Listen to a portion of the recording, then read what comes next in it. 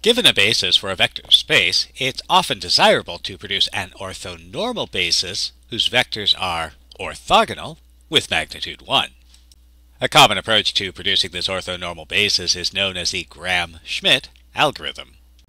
We'll present traditional Gram-Schmidt first, and then we'll present a better approach. No, stop. Don't skip ahead to the better approach. See why Gram-Schmidt works in the first place so that you understand why the better approach is better and it still works. So suppose we have our set of basis vectors. We want to produce an orthonormal basis. Now, since normalizing a vector almost always requires multiplying by a radical and never changes the direction of the vectors, we'll normalize our vectors at the end. Now, since you have to start somewhere, we'll start by letting W1 equal V1. And we can think about this as the first vector in our orthogonal basis. We want a second vector W2 to be orthogonal to W1. And here's the important concept. If V2 is already orthogonal, we can let W2 equal V2 and be done. But if not, we can remove the part of V2 that is parallel to W1. And here's what that geometry might look like. And so we can think of V2 as some scalar multiple of W1 plus an orthogonal vector W2. So we want the projection of V2 onto W1. And if you don't remember what that looks like, that's going to be the dot product of the two vectors divided by the dot product of the vector we're projecting onto pointed in the direction of that vector. So by the geometry, we see that we want W2 to be V2 minus that projection.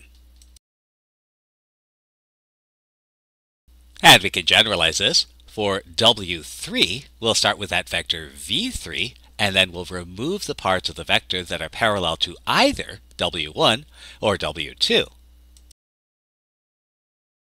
And these are the projections onto these vectors. So for W3, we'll take V3, we'll subtract the projection onto W1, then we'll subtract the projection onto W2. And lather, rinse, repeat.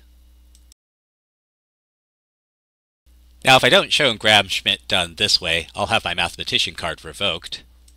So we'll do one traditional example, but don't worry too much about the details because they do get nightmarish rather quickly.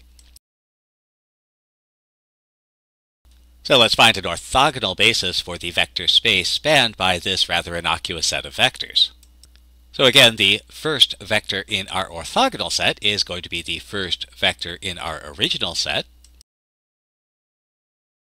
For the second vector, we'll take that second vector in our orthogonal set and subtract off the component that is parallel to the first vector in our orthogonal set. And that's just our projection vector, and so we find if we muddle through the dot products, we get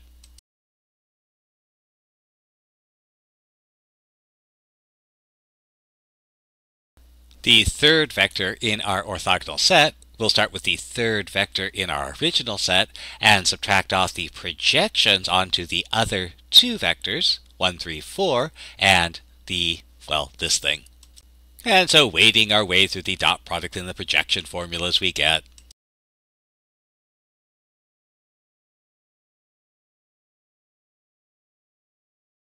Now, you can memorize the formula for finding the Gram-Schmidt decomposition. But remember, don't memorize formulas, understand concepts. So we have the formula for that second orthogonal vector. But notice that this also means that W2 is a linear combination of the first orthogonal vector, W1, and the vector we're replacing, V2.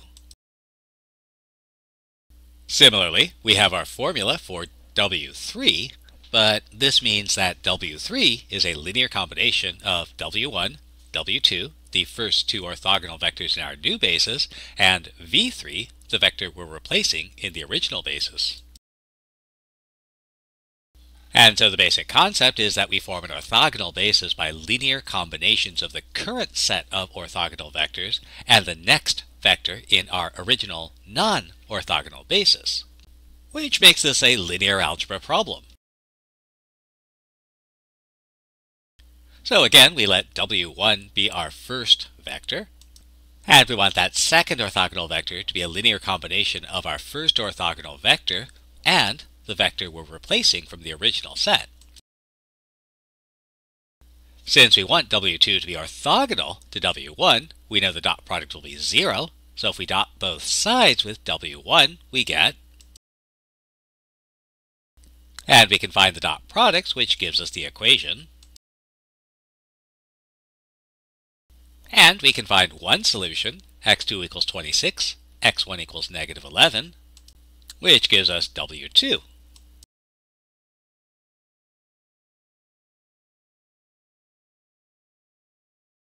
Next, we want our third orthogonal vector to be a linear combination of the first two orthogonal vectors and the vector in the original set that we're replacing. Again, because we're supposed to have orthogonality, our dot product with W1 gives us,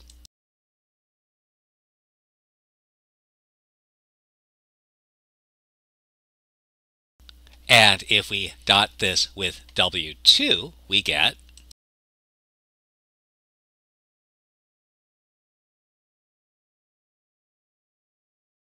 and now I have a system of equations. Incidentally, a good check is that since the only non-orthogonal vector is supposed to be this last one, then each equation should only contain this last variable and one of the other variables. It's a nice continuing check on our work. And we can parameterize it. If we let x3 equals, well, how about 91? We obtain integer solutions.